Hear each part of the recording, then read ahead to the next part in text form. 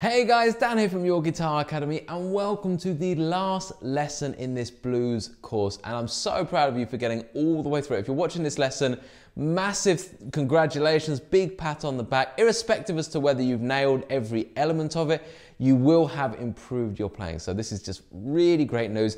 As with any of our courses, you know, they're designed, you know, you get through to the end and then you work through them. You just keep working through the pieces. They're your kind of guide as to how you're getting on with this. So in this last lesson, we're going to be doing the last couple of licks in this piece, and then we're going to be firstly doing it with the drums. So we play the whole thing through with the drums and then taking the drums away. And this is where your progression will start into the next phase, which is doing this a cappella, making this sound sweet, beautiful, taking your time with it, but at the same time having that inner metronome, that inner drum beat that allows it to have the feet tapping and everyone around you understanding what you're doing. So it can be challenging, that part. So let's first of all go through these licks, pick up the guitar, and let's get started.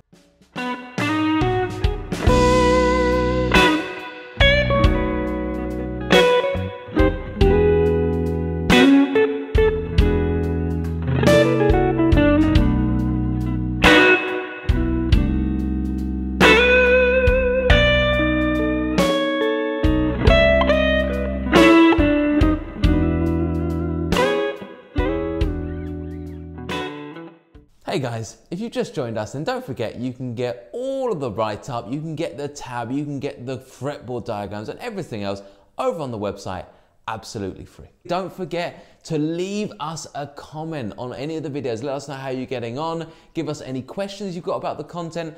Please also like and subscribe, as it massively helps us spread the word about these videos. Okay then guys, so the last bit, if you remember, we kind of finished up on the D. And now we're moving into the C, and the last couple of licks sound like this.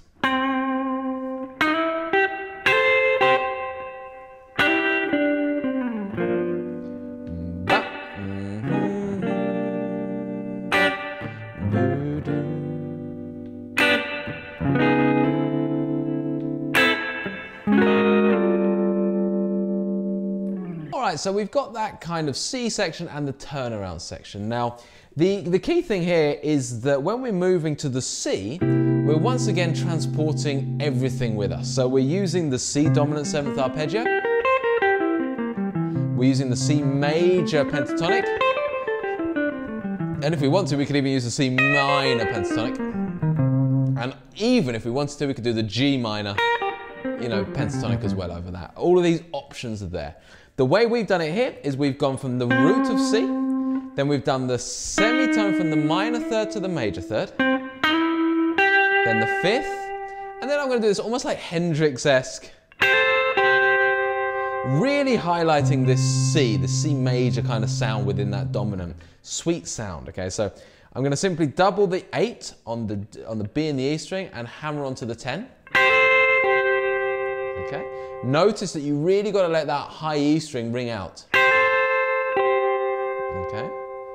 So I'm just going to hit that, 1, 2, and then I'm going to come here. So think of that pentatonic shape, and I'm going to grab the 7th fret and the 8th fret, okay, on the G and the B string, and I'm going to hammer on what is really the major third of C, and then I'm going to come back to the root of C. So I get this kind of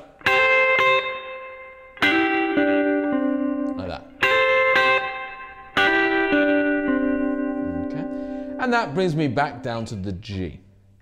So all together from the C, and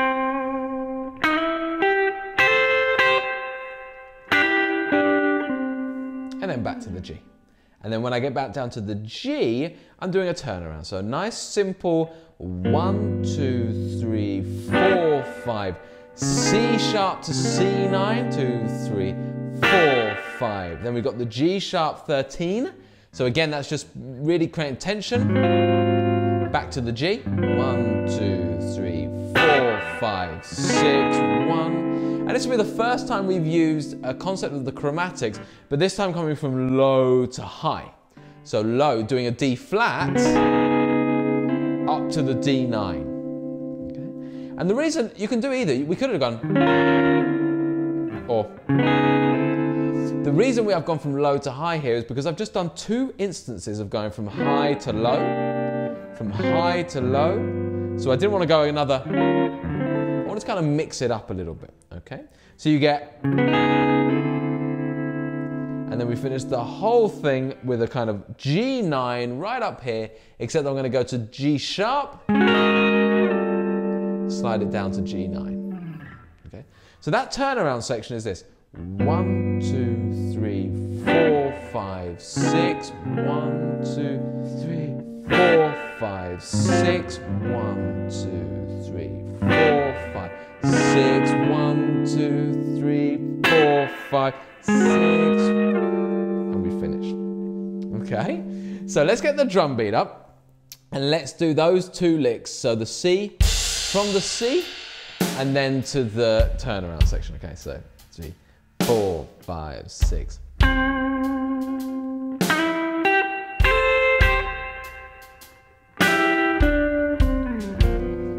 3, 4, 5, 6.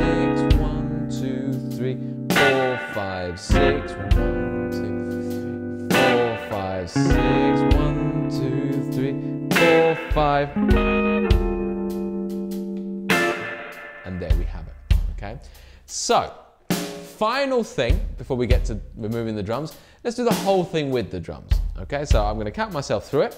I'm going to get myself, I'm going to let this kind of loop get towards the end. Here we go. So 1, 2.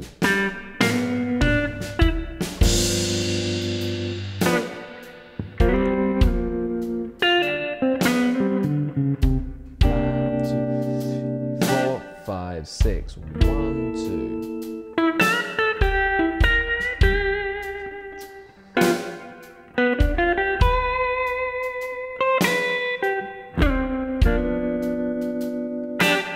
We've got our lovely.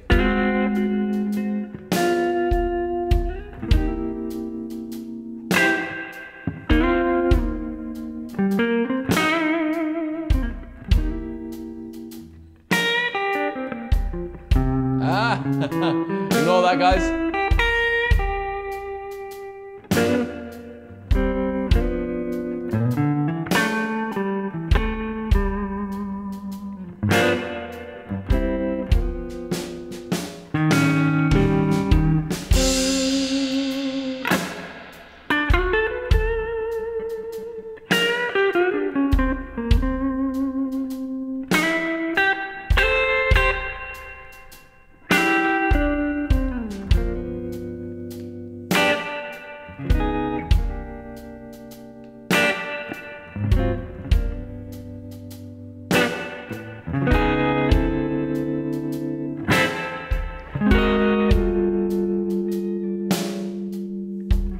There we have it.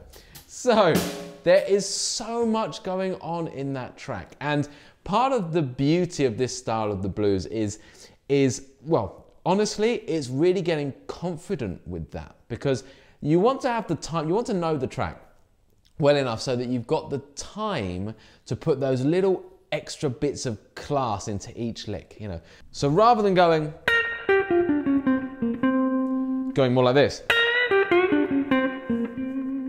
you know, everything is about the dynamic, about the control of what you're doing. So, as I said at the start of this unit, with this particular thing, we're bringing together lead and rhythm. Okay, so it's a very tricky concept straight away. We're dealing with a 12/8 time signature, and I'm expecting you to then know where every chord is, how the rhythm should be, and throw in all of these quite hard licks at the same time. So it really is a project piece for months to come that I want you guys to try and get together. If you can get this together, that 12/8 is going to be so ingrained in your soul that you're going to be able to just tackle any slow blues, okay? All of this stuff is usable. Even if you didn't do a kind of chord and lead thing, you just took out the lead parts of this, there's so much you can use here when you're just improvising. And I'd highly recommend, you know, chucking on your favorite 12-bar blues tracks, the 12/8, and trying to do exactly this. You know, trying to play over it, maybe do the chords first, bit of lead, then try and do them together. You know, you've got a little bit of like a call and response thing going on here as well, whereby you might have a singer. So if I maybe moved up to B flat. Have you ever loved a woman so much it's a shame and a sin?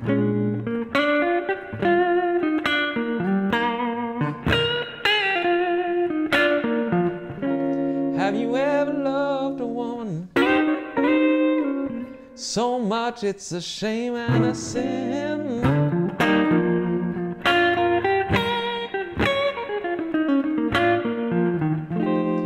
When all the time you know he belongs to your very best friend.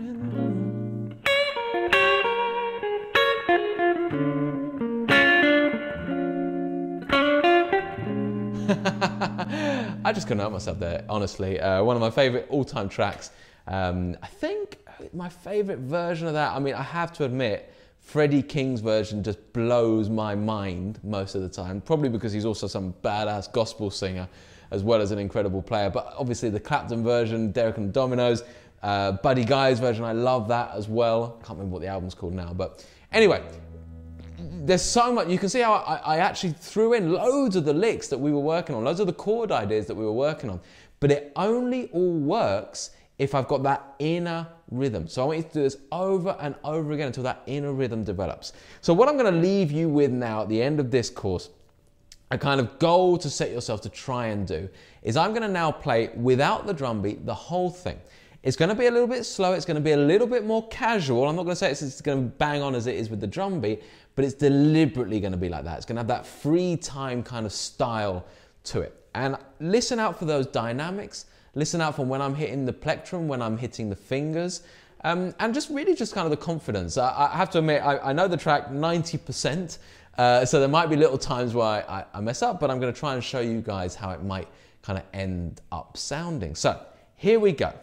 Ready? Spotlight on me. This is kind of like my Jack Black moment. The spotlight comes down. Here we go. So.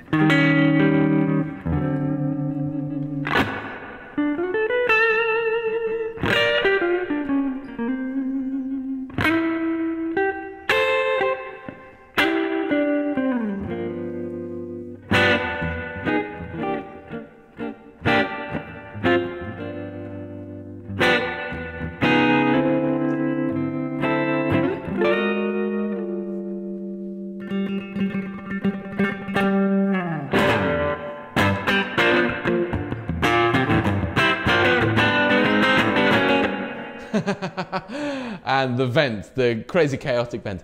There we go, guys. I enjoyed that. I really hope you enjoyed that too. Hopefully you now feel like you've got a really good understanding of what the slow blues is, the theory behind it, the time signatures, and you're ready to kind of take this on and make it all your own. I'll see you next time for another course.